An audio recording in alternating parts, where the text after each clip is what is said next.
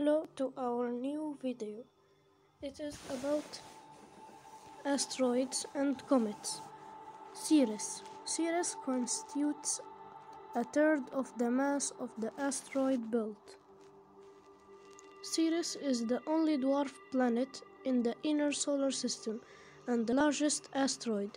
It is a rock ice body, some 950 kilometers, 590 miles in diameter, and thus the smallest identified dwarf planet.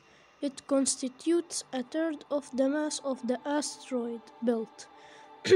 Discovered on 1st January 1801 by Giuseppe Piazzi.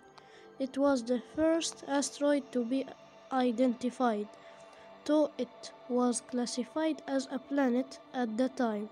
It is named after Ceres, the Roman gods of growing planet, the harvest, and motherly love. Due to their smaller size, asteroids do not have enough gravity to pull themselves.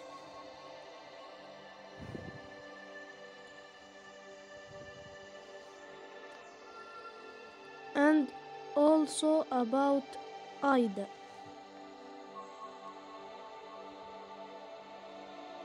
Estimates are that up to 200 dwarf planets may be found when the entire region known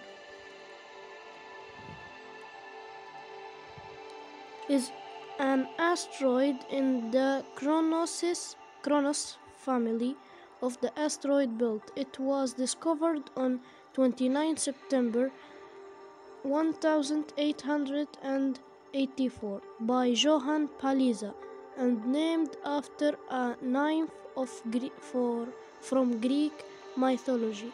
Later telescopic observations categorized Ida as an S-type asteroid, the most numerous type in the inner asteroid belt. On 29 August 1993, Ida was visited by the spacecraft Galileo, bound for Jupiter. It was the second asteroid to be visited by a spacecraft and the first found to possess a satellite. 26 very large asteroids have been discovered, which is probably most of the big ones. And goodbye to the next video.